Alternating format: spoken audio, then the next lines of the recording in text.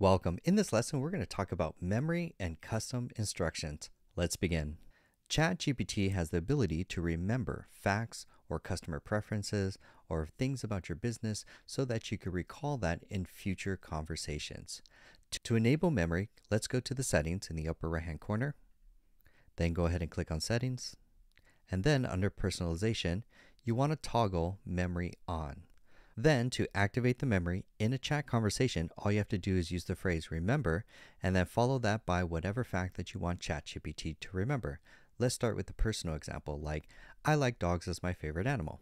I click enter, and then you can see here that it says, oh, memory updated in a little gray thing, and then it saves it with the confirmation. Great. Let's try this out with a business example. I'm going to say remember, and then I'm going to tell it a fact about my business. My business name is Simple Tech Skills. Great. I'll click enter. Then you can see that memory updated, that it committed that fact to its memory. So I could go to a new chat and say, what is my business name? And it recalls it. And then we could check in the settings where that fact is saved. So in the upper right-hand corner, I could click on the icon, click on settings. Under personalization, we have our memory enabled, but then to see all the things that ChatGPT remembered, go to manage. And here we can see the two facts that we told ChatGPT to remember. My favorite animal is dogs, and my business name is Simple Tech Skills. ChatGPT can remember your favorite things like your business type, your customer preferences, and then use that information in future conversations. And then you can click here to clear ChatGPT's memory. Or that will clear all of them, or you can click the trash can to just delete one specific fact, for example. I'm going to clear the whole memory, and there we go. That's memory. Next is customizing ChatGPT. So you want to think of this as giving instructions to ChatGPT like a set of rules or preferences in how it responds back, for example. So to enable, in the upper right-hand corner, click on the icon, click on Customize ChatGPT.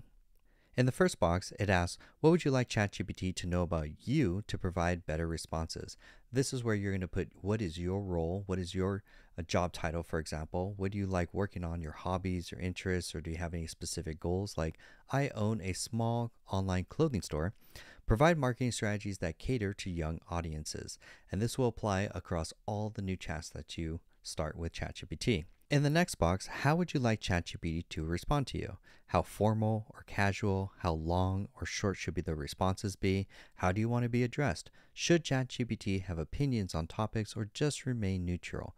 This is where you could put information like that. I'm just going to say casual, easy to understand for a 5-year-old, and providing helpful examples to be clear and to the point. Let's click save. And now if I start a new question with ChatGPT, and say, how can I increase engagement on my Instagram account? It knows that I have an online clothing store, and then it's going to be very short to the point, translates it easy to understand for a 5-year-old, for example. I'll be completely honest, I don't use customized ChatGPT because I want ChatGPT to be neutral when I start a new conversation. It really comes down to how well is your prompt engineering. I'm going to be very specific on what I want, how do I want it, what's the role, what's the task, what's the format that I want out. I don't want any extra information that comes into it, that customized ChatGPT that may change the response that I want. I always want ChatGPT to be neutral. This is if you want to like test this out and be like, hey, ChatGPT, know a little bit more about me. But honestly, you want to be really good in your prompt engineering, providing so much context and information. And then really, if there's a lot of information that you want ChatGPT to know about you or about your project or that you're working on, and you don't want to repeat yourself, for example, you really should be using custom GPTs for that, for example. That's where you're going to put a lot of context and information. You can really tailor the response that you want so that you always get a standardized output that you could use in your business or your personal life, for example. So I highly recommend, just personally, I don't use customized ChatGPT, but you can if you want, but know that it will go across all the settings. If you just want it to be like casual, short to the point, very simple or easy to understand, or sometimes you find it very verbose, for example, and you want to just like, look, make it very easy for me to understand anytime it speaks to me, that's a great way of using customized ChatGPT. But honestly, I just keep it cleared out.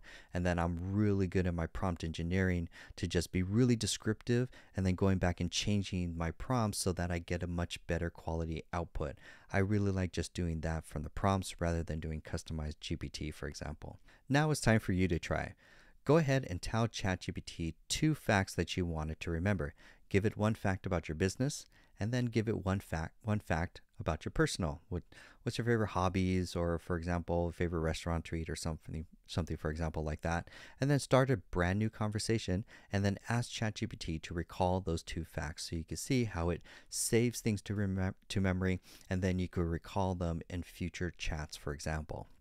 Then I want you to go into the settings and then delete those from the memory, so you get very good practice on adding things and removing things from the memory. And then lastly, go ahead and play with how to do customized instructions for ChatGPT.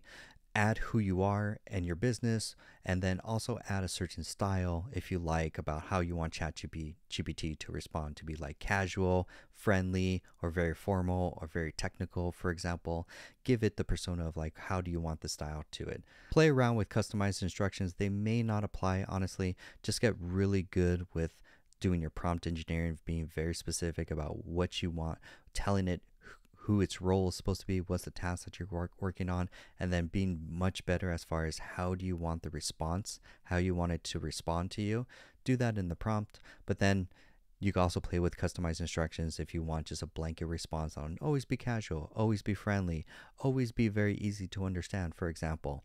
But know that it will always enable this feature across all the conversations that you start, which may cause confusion when you're trying to prompt engineer to respond in a specific manner or something like that, so that you don't have to override the customized instructions. I like to leave it blank, but it's really your preference. Try and play without so you can see the difference. And that's the end of this lesson, and I'll see you in the next lesson.